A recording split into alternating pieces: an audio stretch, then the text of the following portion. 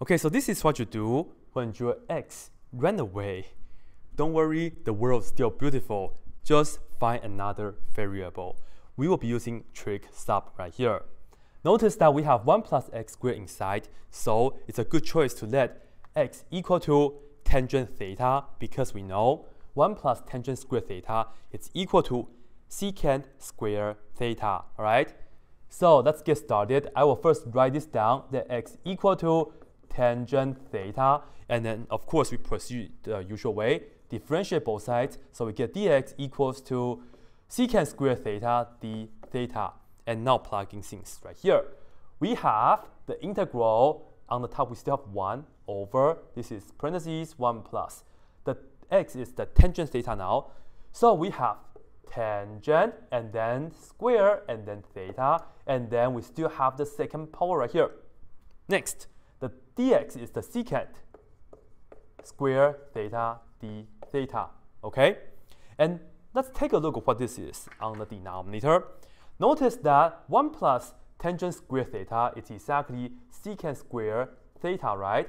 And don't forget, we still have another square right here. In another word, we have what?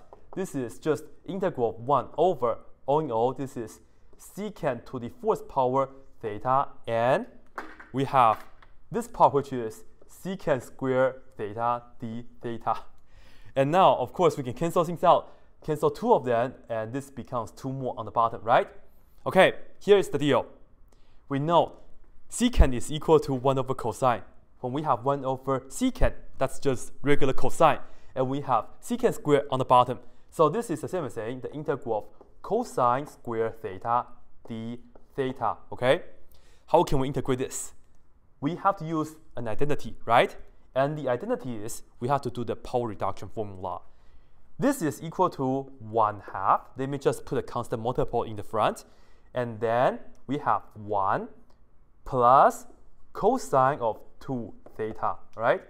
D theta like this.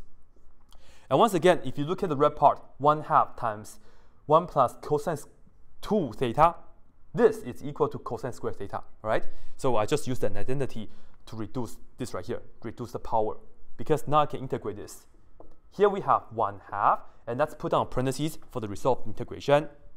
The integral of 1 in the theta world is just theta, and then let's look at this.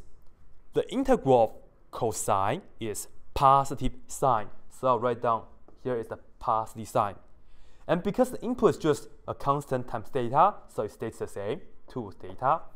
But when we go to the antiderivative, we have to do the chain rule backwards. Namely, we have to divide by the derivative inside. The derivative of 2 theta is 2. Divided by 2 is the same as saying we multiply by 1/2 right here.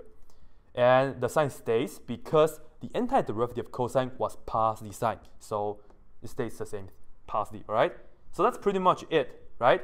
And now, of course, you can distribute the usual way. So let's do that. This is the same as saying 1/2 theta, and 1/2 times 1/2 is of course plus 1/4, and we have sine of 2 theta like this. Well, this is not good because we end up to be in the theta world, even though we kill the integral, but we have to go back to the x world, right? And here we end up with a double angle, which is not great neither, but you know, sine 2 theta, this is the same as saying 2 times sine theta times cosine theta, and now you see this is 1/2 theta plus 2 and 1 over 4. You can reduce, so you have 1/2, and now this is sine theta, cosine theta. I'm not putting down plus c yet because we are not legitimately done yet, right? We are going to figure out how we can go back to the x world. First of all, we have to utilize this information already, and also a blue pen. So let me write this down right here for you guys. We know that because tangent theta is equal to x, which is equal to x over 1. This is telling us we can draw a right triangle with a right angle here, and let's just put the theta here. And based on this right here, we know that the opposite is x, and the adjacent is 1. So this right here is x, and this right here is 1, right? And we also have to figure out the hypotenuse, which is this right here. And to do that, we first take the square root, and we just do 1 square, which is this right here, plus x squared, like that, okay? All right, now let's see what do we have. First of all, you see that 1/2 is just 1/2, but theta, tangent theta is equal to x. Of course, we can say theta is equal to the inverse tangent of x, right? So let's put that down right here. Inverse tangent of x for the theta right here. Next, we put down plus, we have the 1/2. What's sine theta then? We have to look at this triangle here.